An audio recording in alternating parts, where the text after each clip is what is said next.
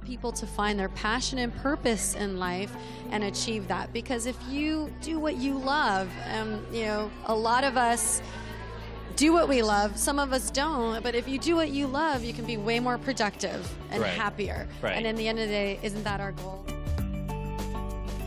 It's okay to be bitchy, it's okay to be cranky, it's okay for anger to fuel you, it's okay to be aggressive, and even if your male counterparts tell you otherwise or say, wow, that's unseemly, I think it's just okay. We don't have to be pure and perfect in order to be successful. A buddy of mine, she's the founder of Austin Women Magazine, and she has this catchphrase that's fabulous. She goes, the female role models, if you can't see it, you can't be it.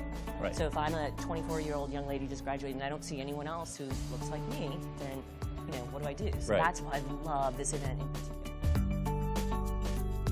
I think it is really important that, you know, there's all those cliches around the fact that, you know, you've got to go through the window sometimes, or, you know, opportunities are masked, and they really are. And so just saying yes to everything and really being open to trying new things and learning new experiences will give you opportunities you didn't even realize you had.